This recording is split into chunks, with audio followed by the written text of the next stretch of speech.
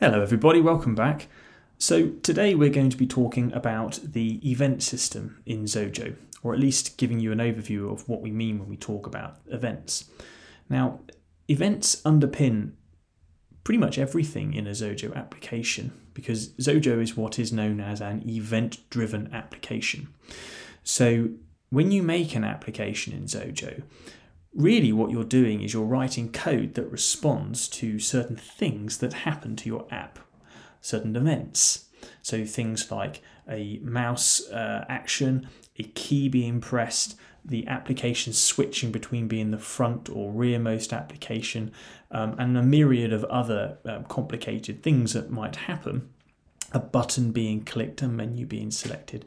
These are all events that are fired or raised by Xojo that you can write code within to do something to make your app unique.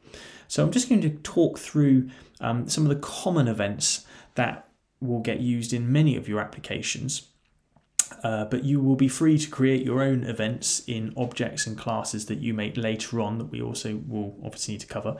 But for the time being, we're just going to crack open a new desktop app, which we've done before. I'm giving it a name, but we don't need to give it a name. We're not actually going to build it, but force of habit. So here we go. We've got the IDE. We're familiar with how this looks now. We've talked about the different components and how we might interact with it.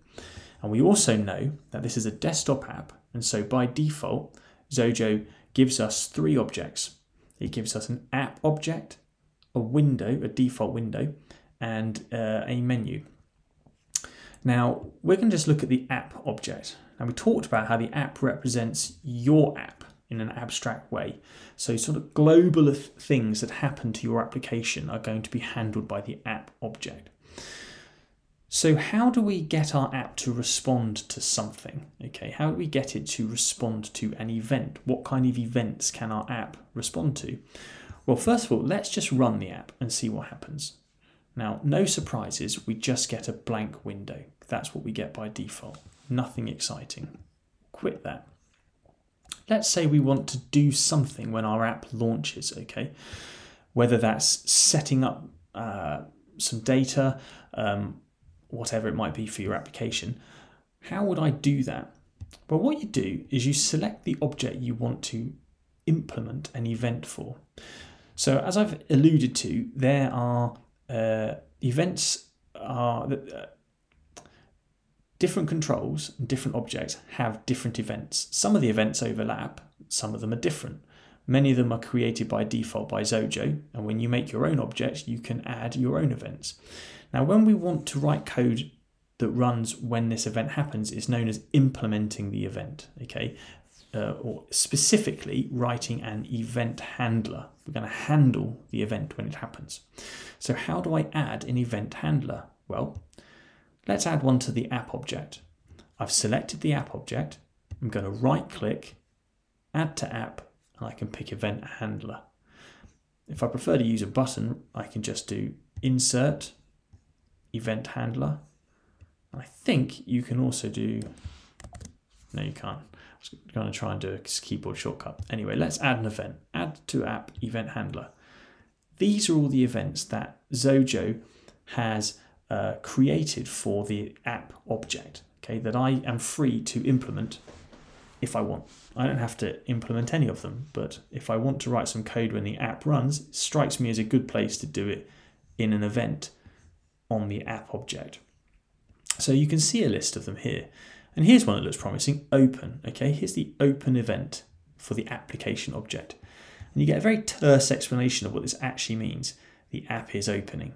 Okay, so that says to me that when my app first opens, this event is going to be called. Okay, so any code I write in here is going to run when the app opens. Similarly, we've got an event here called close. No surprises. Any code I write in here is going to execute when the app closes. And we've got several other ones which are reasonably self-explanatory. Activate. So when I switch to my app from another, let's say my app is running and I go to Safari and I look at a web page and then I Alt tab back to my app to bring it to the front. The app has then been activated and any code I write in here will run. So let's go ahead and add the open event handler by selecting it, choosing OK, and then we're presented here in the center with our code editor. You can see in the top left corner it says open. That's the name of the event that we're writing code for.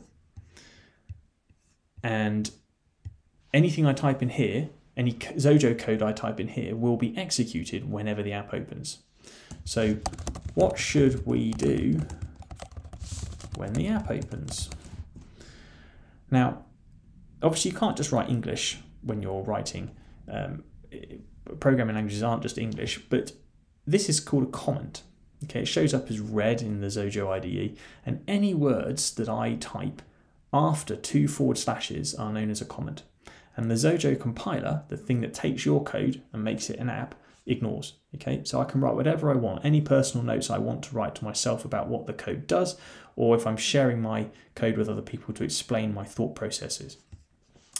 While we're on the topic of comments, Xojo supports 3 types. They're all the same, they're all ignored, and it's a personal preference which one you use. You can either have 2 forward slashes like this, a comment, an apostrophe, sorry,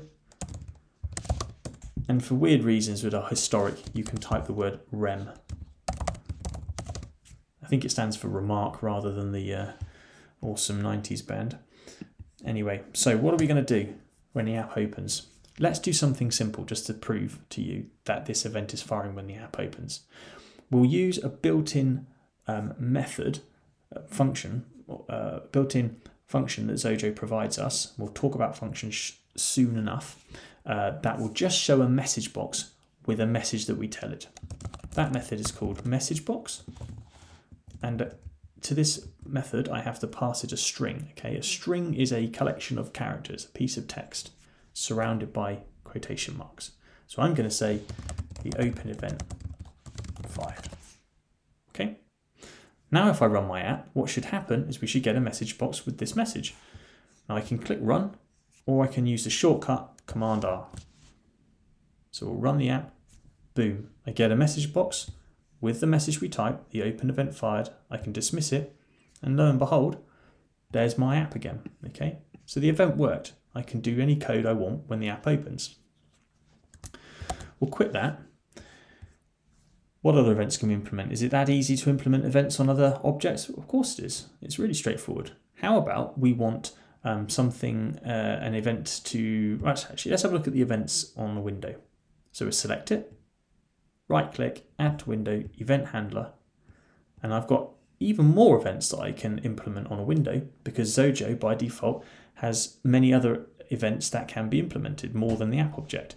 So we've got ones which are similar to the app object. So we've got open and we've got close and activate, but we've got a whole bunch of others. So we've got events which fire every time the mouse moves, whenever the mouse wheel scrolls over this window.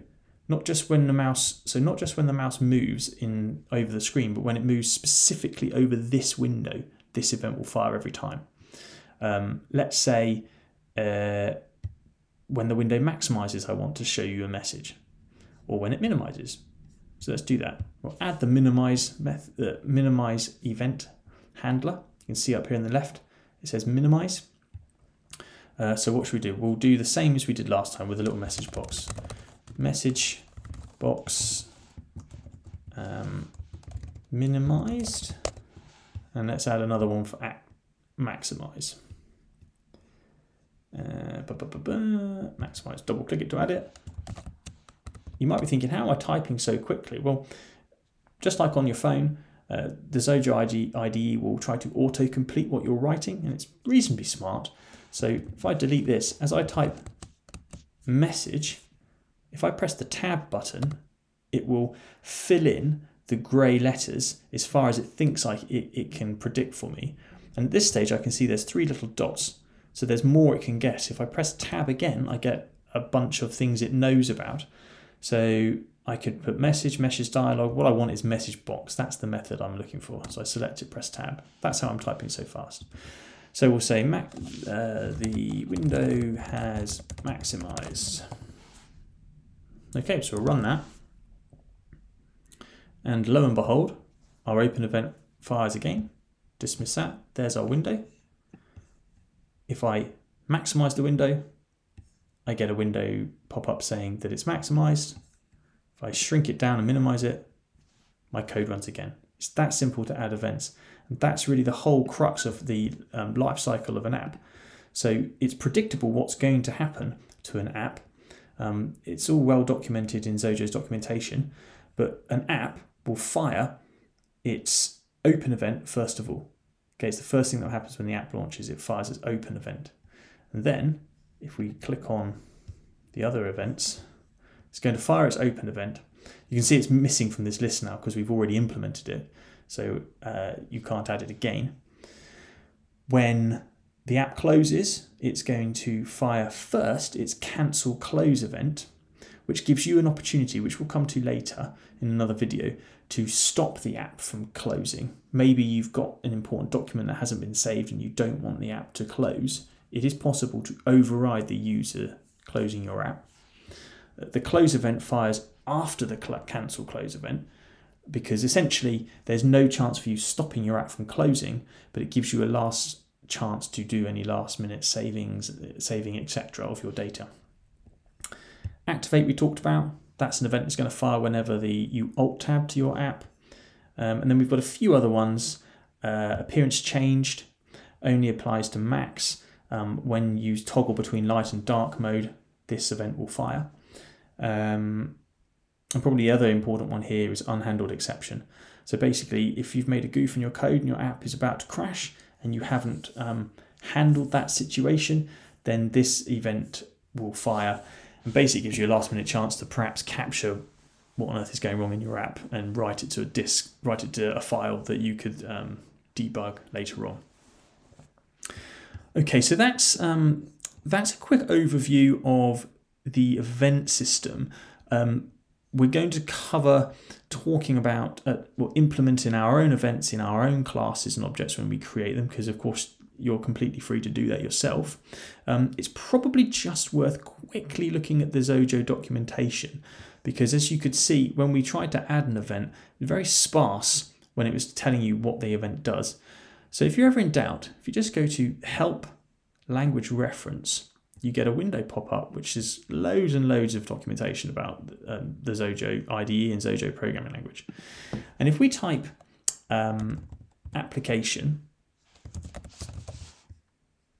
okay, we're going to get information about the app object, right? And it will tell us all the events that it implements up here. It also tells us about its properties and methods, which we're going to come on to, I think, probably next. But for the moment, we've just touched on events, and you can see here there's an open event, which is what we implemented. If I click on it, it tells me it fires when the app is opening, and there's some extra notes. So it's the first event called when your app starts, and the activate event is called after the open event. So you can peruse these documentations to find out the order that these events are firing and what they might be useful for. Always refer to the help documentation. It's really quite good. Can't recommend it enough. Right, I'm going to leave it there, and I think next up we're going to talk about objects, classes, and controls, which is a big topic. And once we've got that out of the way, we can finally get down to writing some code, and I can teach you how to write methods, properties, etc., etc. I hope you found that useful.